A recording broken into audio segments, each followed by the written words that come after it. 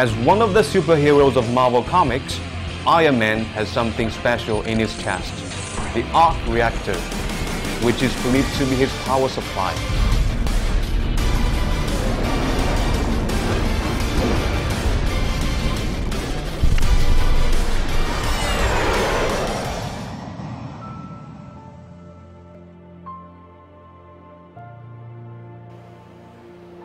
In science, the device is called tokamak, where controlled nuclear fusion takes place. Just like what powers the sun and the stars, fusion is a potential source of safe, carbon-free, and virtually unlimited energy. Today, more than 30 countries are working together to build the world's largest tokamak in southern France, a project named ITER.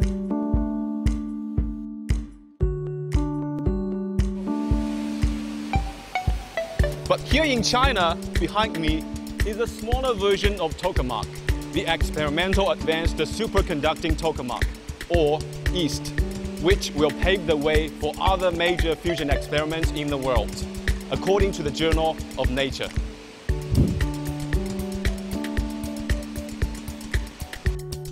Located in the scientific island in Hefei, capital of East China's Anhui province, the donut-shaped device aims to create all the extreme conditions needed for hydrogen atoms to fuse, a process that will release tremendous amounts of energy as what's happening inside the sun. One such condition is extremely high temperature. In November 2018, EAST generated a temperature of over 100 million degrees Celsius in its core plasma, nearly 7 times as hot as the sun's interior.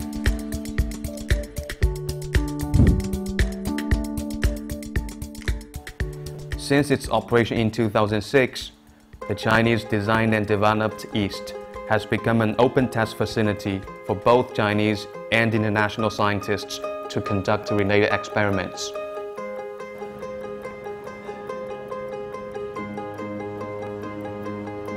The Chinese scientists are very well open to the scientific collaboration. There are a lot of things which can do together, and I think they are very happy and easy to collaborate. We are very interested to study together with our colleague this kind of technology, and it will be very important for the future development of the fusion reactor, I think. In fact, fusion study is just a small mirror of China's attitude towards scientific cooperation.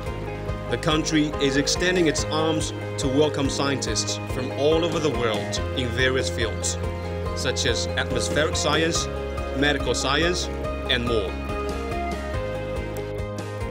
In recent years, China's spending on scientific research and development has reached over 2% of its GDP, about $280 billion last year. The country is also creating favorable conditions for its scientists and engineers. Products made in China has brought great convenience to people in many countries. But today, China aims to improve the livelihood of human beings with more high-tech machines, such as this one.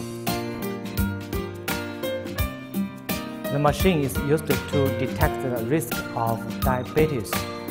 It has been exported to other countries, such as Thailand and India.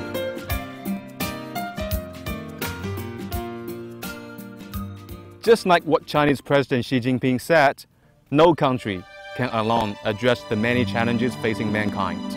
No country can afford to retreat into self-isolation.